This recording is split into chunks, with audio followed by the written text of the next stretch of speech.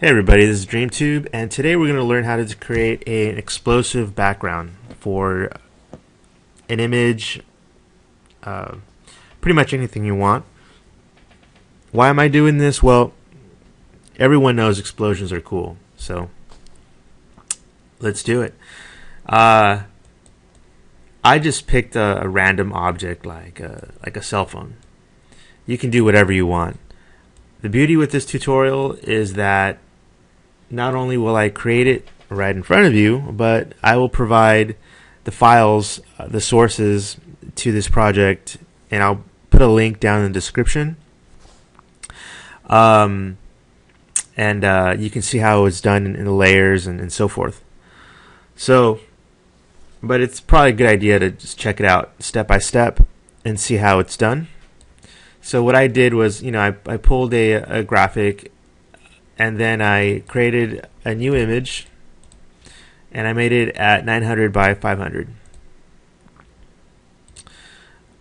Okay, so what I'm going to do is I'm going to add a gradient background. So I'm going to click on the gradient tool, and I'm going to use not quite all black, but maybe like a dark gray. Then I'm going to create a line.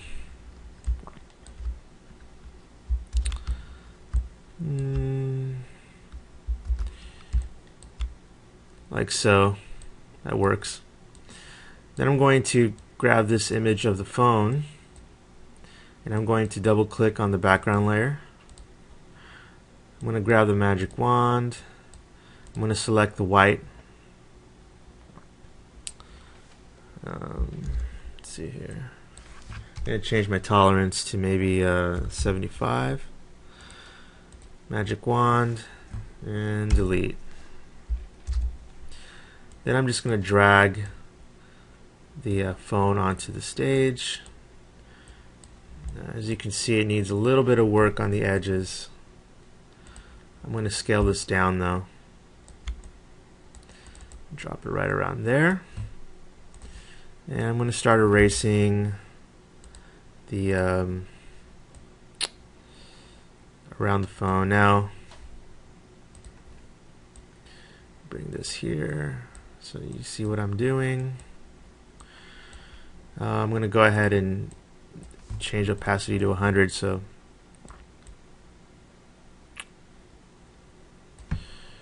okay, grab this,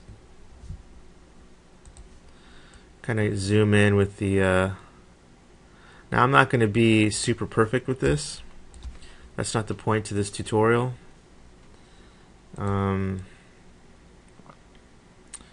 But the idea is to get kind of a general grasp on the whole thing. So I'm just kind of cleaning up a little bit here. Okay. That's good enough. Okay. So I'm going to go to view and actual pixels, and here I'm telling you that I'm done cleaning, but it's so hard to just leave things when I know it. Some things need to be done. What I'm going to do is go ahead and add a reflection to this phone now. So I'm going to layer, duplicate layer. I'm going to drop this underneath. Move tool. I'm going to flip this vertically. Okay, I'm just going to drop and put it right underneath the original phone. I'm going to drop the opacity down on this. Then I'm going to get the eraser tool. I'm going to use something that's feathered. Make the size. Now, keep in mind that I'm using a phone, but you can use any object you want.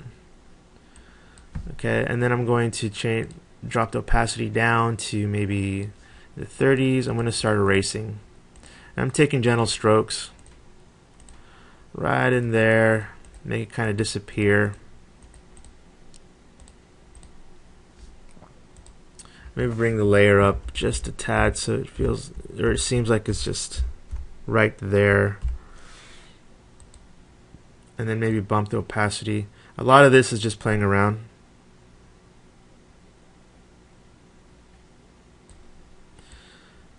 Okay.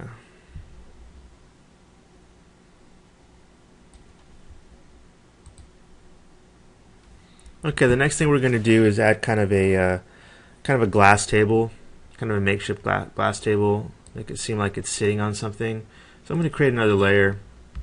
Sorry, I'm not naming the layers, but okay, fine. Glass table. Okay, then I'm going to take the rectangle marquee tool, and I'm going to create a selection like this, like right above the phone, and with the white being the foreground, I'm going to do Alt Delete. It's going to fill in the bottom part. Then I'm going to drop the opacity down to maybe here. Okay, then I'm going to use the eraser tool and kind of give it a little depth. And you can play around with opacity. Maybe jump the opacity up. So now it really seems like it's, it's sitting on some type of a glass table. Now to add all the cool effects, I'm going to go ahead and open up. Now remember, I'm going to have all these materials in a zip file, so you'll be pretty much good to go. Here's the file that is included in the zip. Basically, I'm just going to drag it. Now that's pretty big, so I'm going to scale it down.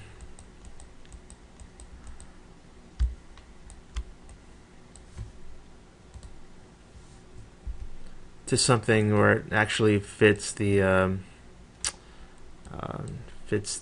graphic itself.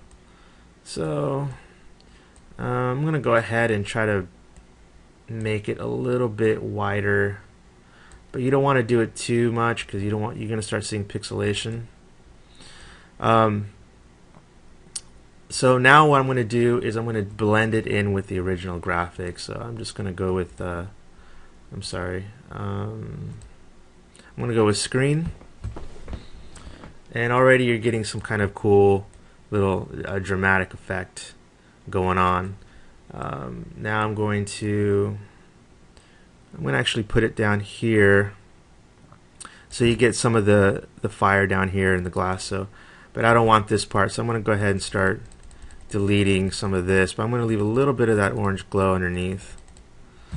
Okay, next thing I'm going to do is bring in some of the some smoke. Again, this is included in the this is included in the zip file. So I'm going to rotate this around, drop it right around here, and then I'm going to play with the sizing of it. It just doesn't look right the way it is. Okay, I'm also going to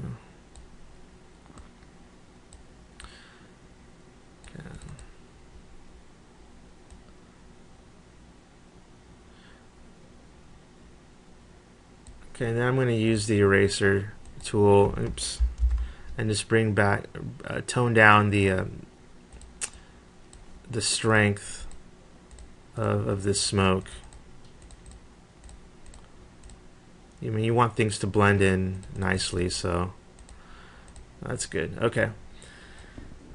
The next thing I'm going to do is bring in some particles and make it seem there's like something going on, like an actual explosion underneath. That's kind of big time, so I'm going to go ahead and scale this down to kind of match the graphic around. So there we go. So now we see there's some pretty cool effects going on there. Alright, the next thing we're going to do is I'm not really happy with the symmetry of this explosion, so I'm going to add a little more explosion here. So what I'm going to do is I'm going to go ahead and duplicate this layer, and then I'm going to rotate it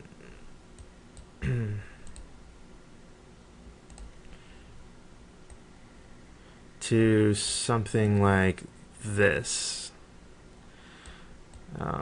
It's not perfect, but I wanted a little bit more of the explosion over here. I'm going to go ahead and take the eraser tool and kind of erase this portion right in here, just to complete the symmetry. So now we got a little bit explosion here. Now what I'm going to do is I'm going to add a little bit of ambient light, because this is just too harsh. This is too black, and this is so. You'll see what I mean. I'm going to add a little bit of the ambient light and bring it all together. So what I'm going to do is I'm going to go ahead and let's see. I'm going to duplicate this layer again, and I'm going to make sure that this layer is on the bottom. So this is below all the other explosions. And then what I'm going to do is I'm going to make sure that this is a little bit higher than everything else. Okay, and then I'm going to actually, no, I'm just going to go with my original thought. I'm going to go with a blur, Gaussian blur, and I'm going to create, I'm going to leave it at 75% or 75.8 pixels. So as you can see, when I do that, I'm adding kind of an ambient light to the explosion, kind of brings everything together. You could play with the colors, make it kind of a lighter or even a more of a red, but I think that works out pretty good. And that's pretty much it. You can do small things such as you can take for example, if the glass layer is too distracting, you can actually drop the opacity down, and this will make the explosion pop up a little more. Or you can move the glass table down to make it seem it's sitting lower. You can add cool little taglines to this. Like what I do is I take the color picker, so I choose the foreground, and then I just take the color picker and I pick a kind of a dark, or one of the colors from the flames. Okay, that's fine. And then just make something clever. For me, this isn't clever, but there you go. Now you have an ad ready to go. So there's your tutorial on how to create an explosive background. Now obviously you can use this for anything. It doesn't have to be a phone. It could be virtually anything you want. The trick is to actually delete the background by using the eraser, and then you can follow this tutorial on how to create the explosion in the back, and I will include all the materials for you to do that. So thank you very much. Please subscribe to this channel, as I will be adding more tutorials, and thanks a lot for watching.